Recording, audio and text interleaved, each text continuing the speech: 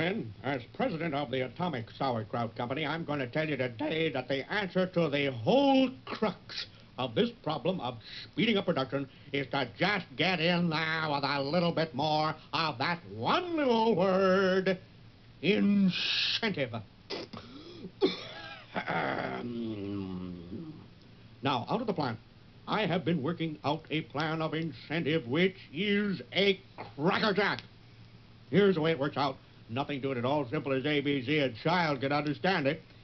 None of this nonsense about wage increases. All that we ask the employee of the plant to do is just simply and merely to try to remember to save their slips that they are issued from time to time from our cashier's desk. That is the red, green, and yellow slips on our Form B-2. Not the pink ones, just the red, green, and yellow ones on the Form B-2. That is providing, of course, that the employee had been working steadily and continuously with the firm with a good record for a minimum of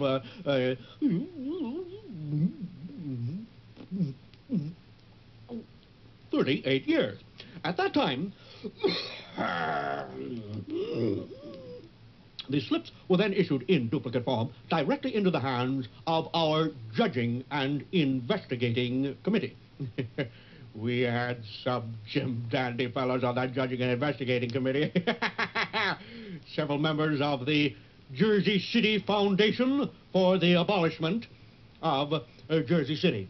Grand bunch of chaps on there. Then it was just a question of the employee simply and merely awaiting his turn. That is for the slips to clear through the necessary channels. Took a little while, 6 or 7 months, something of that kind. Anyway, at that time, the employee then received his application blank. Now, there was just one thing to remember in that connection. That was this, that the employee did have to remember to sign his name on both sides of the blank. I mention that because last year we had a Mr. Feeney of our squeezing department who neglected to do that, thus forfeiting the whole reward. Too bad. Nice chap. Just about to qualify for our good conduct pin, too. Been with us 50 years. Well, that's life, I suppose. Better luck next time. Well, from then on, it was just a question of the employee merely submitting to the usual basic metabolism test.